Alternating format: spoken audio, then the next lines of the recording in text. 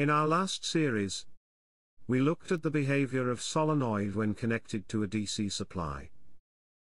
And hopefully, by now we know that when a DC voltage is applied across a solenoid, the growth of the current through it is not instant but is determined by the self-induced current, or through the back EMF value that is generated by the coil.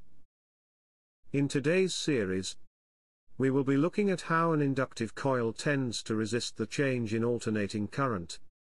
So let's get started.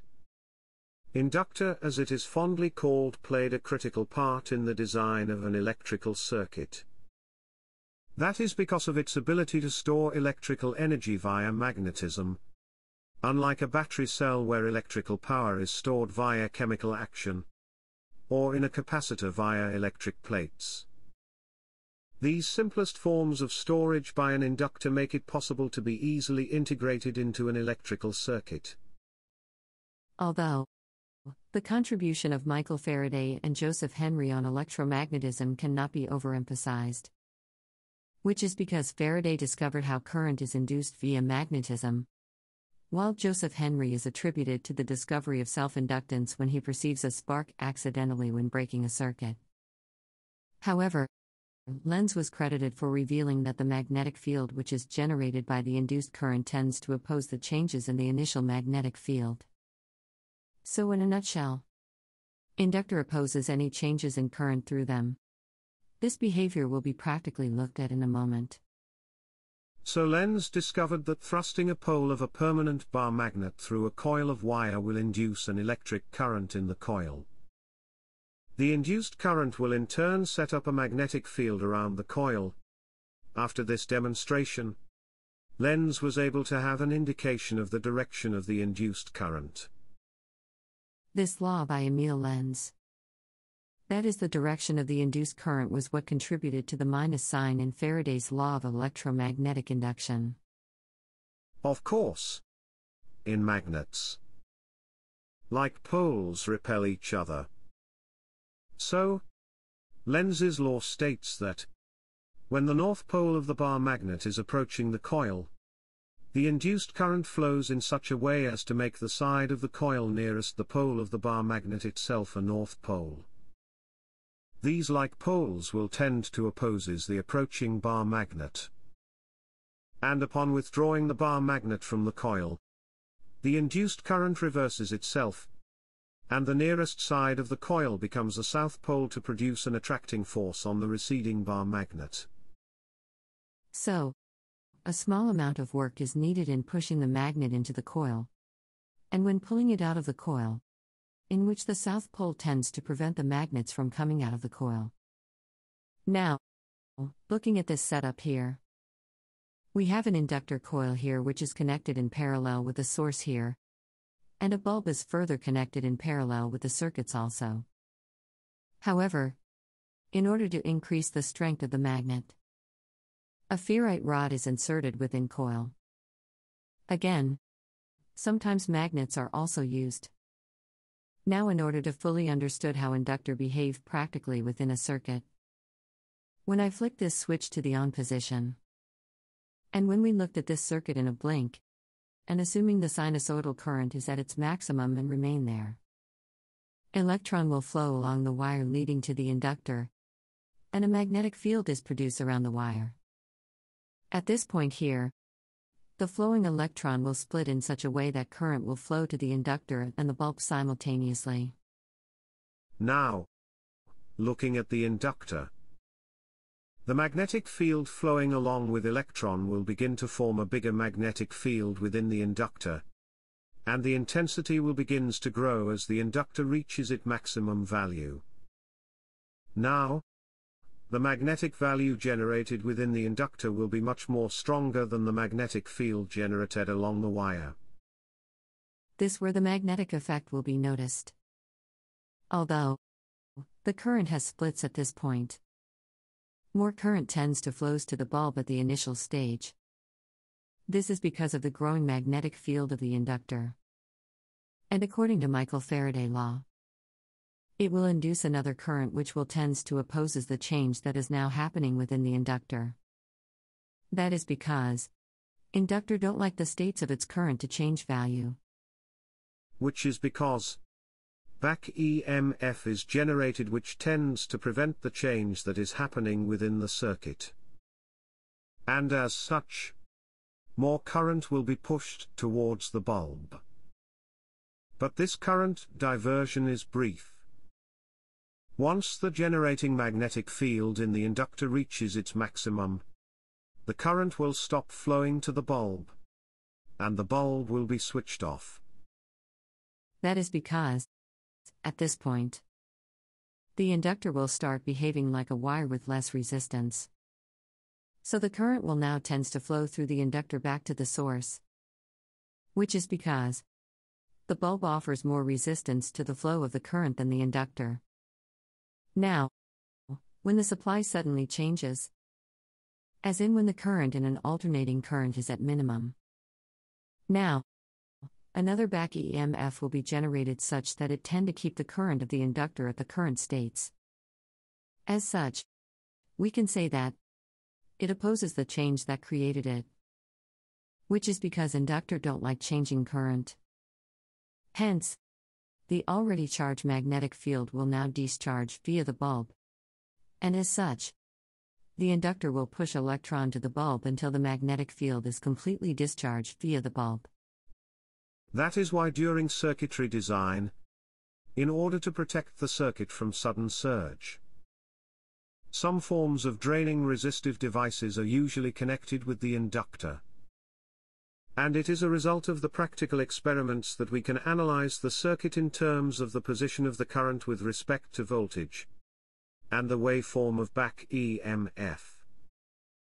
With these, we can be able to study the inductance as related to the rate of the changing voltage using these graphs here. So with an alternating supply, when the flowing current is at maximum, the induced current will be at minimum, and when the self-induced current is at maximum, the flowing current will be at minimum. Again, because the EMF is proportional to the induced current. So when the EMF is at maximum, the induced current will also be at minimum, and vice versa. These voltage and current waveforms show that for a purely inductive circuit, the current lags the voltage by 90 degrees. This can also be expressed mathematically as this, where the inductive voltage is equal to 0 degrees, and the inductive current is equal to minus 90 degrees with respect to the inductive voltage. If the voltage waveform is classified as a sine wave, then the inductive current can be classified as a negative cosine, and the value of the current at any point in time can be expressed mathematically like this, where the angular frequency is in radians per second, and t is in seconds. Since the current always lags the voltage by 90 degrees in a purely inductive circuit, we can find the phase of the current by knowing the phase of the voltage and vice versa. So if we know the value of inductance voltage, then the inductance current must lag by 90 degrees. Likewise, if we know the value of inductance current, the inductance voltage must therefore lead by 90 degrees. Then this ratio of voltage to current in an inductive circuit will produce a mathematical equation which is expressed as this, and which define the inductive reactance of the coil.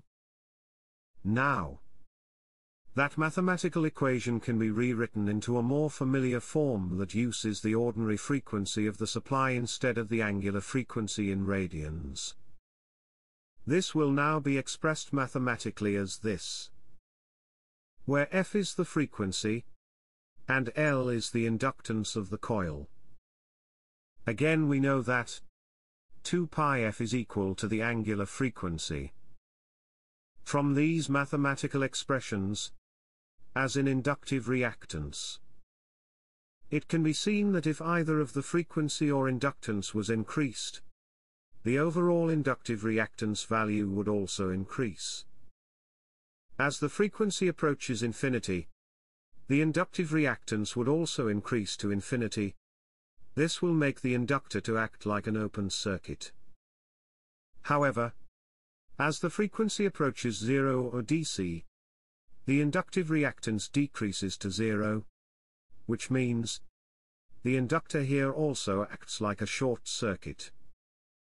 So from this behavioral pattern, it means that the inductive reactance is proportional to the frequency.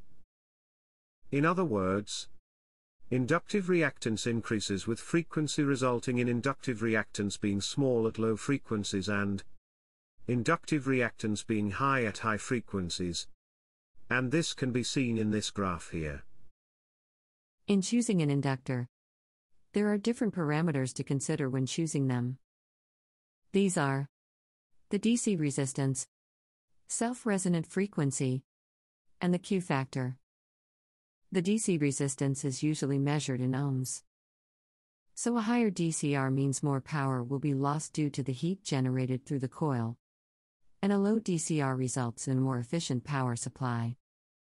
Self-resonant frequency, on the other hand, is the frequency at which the inductor filters best.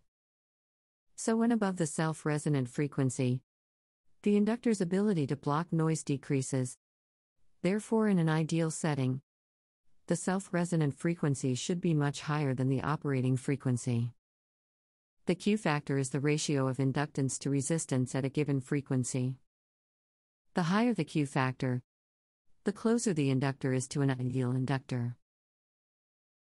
So we can calculate the current that will flow in this circuit here using the value of components that is present within this setup here.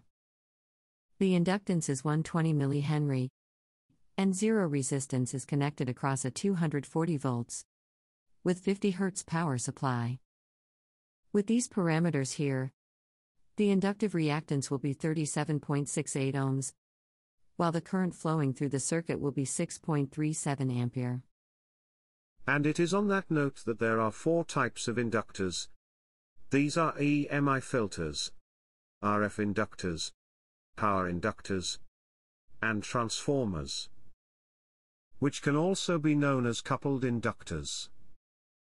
EMI filters are used to reduce electromagnetic interference. RF inductors are usually used in wireless communication applications. This is due to their ability to be optimized for the highest signal integrity. Power inductors are used in power packs for power protection against current surges and to provide smooth power output. Transformers or coupled inductors are used to step up or step down the voltage in a circuit and to provide isolation. With these, we have come to the end of today's series. I hope you have learned something new today. See you at the next one.